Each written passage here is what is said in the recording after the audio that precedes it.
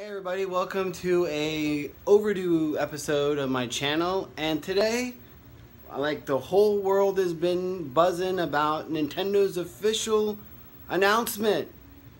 The Super NES will be released sometime at the end of September. Something that a lot of us predicted with the announcement slash debacle of the NES Classic Mini Edition. Now, I chimed into our Central South Florida retro game community, and we had a lot of mixed emotions out there, and that's pretty understandable considering there are still people pissed off about not getting the original NES Mini Classic Edition.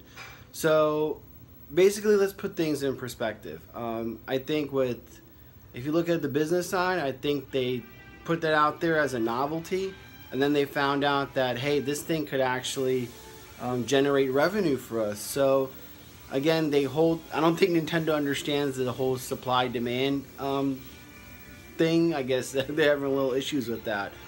But the cool thing, and what I liked, is they learned from the mistake of the NES.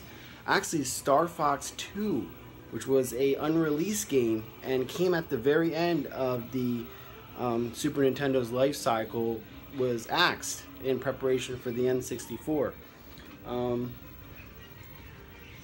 I find that to be actually interesting and actually a wonderful step in the possibility of the future. I mean, will there be a N64 Classic Edition? Will there, so on and so forth? We don't know, but we know that Nintendo has actually listened somewhat to fans' reaction, and they're trying to make amends with it.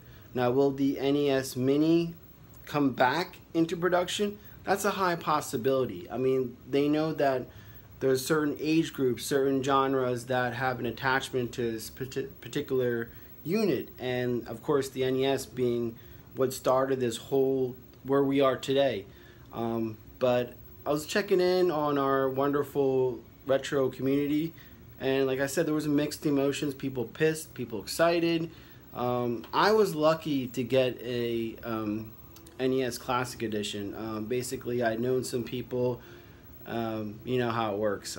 But I actually use old school tactics. I remember back in the days when Optimus Prime was in demand, and the Cabbage Patch Kids was popular, and even the Tickle Me Elmo stuff. So it's not always like staying by the computer and clicking the button all the time. Sometimes you actually do have to go out there, and it's kind of tough if you're working 9 to 5 and some kid who lives with his mom is parked out in front of the thing and picks up like 5 of them and then sells them online. That pisses me off, because that unit could go to someone who has a sentimental connection to it, and they'll appreciate it a lot more than just see a dollar sign. That's the whole thing that pisses me off, really. But I'm excited about the Super Nintendo Classic Edition. I will be getting one. The benefits of these things are, we all know that these retro systems, they don't last forever. I have a NES, and I have an NES Mini Edition. I do play both. I guess it's good to have a backup. And the interesting thing is that, I did, in a previous video, you see that I actually modded mine and added some games. Has it affected me collecting games? I want to be honest, yeah, it has. I don't spend that much effort into NES anymore. Basically, I got the carts that I have a connection with, and, actually added some more titles that, maybe I was somewhat interested in, and I basically added them to my NES Classic Edition.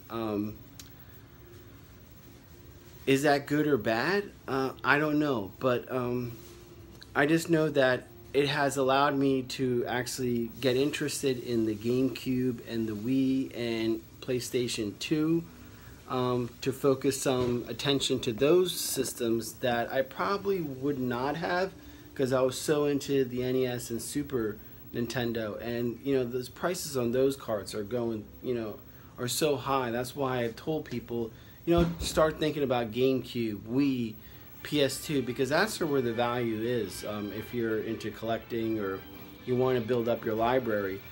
I mean, for maybe the $40–50 you spent on one Super Nintendo game, you could get 10 Wii or PlayStation 2 games and build your collection that way. And then 10 years from now, those titles will be in demand. But I'm excited. I definitely want to get a Super Nintendo Mini Edition just to have, as I have two Super Nintendo consoles. I use one, I have kept another one as a backup, so I kind of like having that. With that said, I'm definitely going to use the Super Nintendo Classic Edition, because HDMI has all the other features.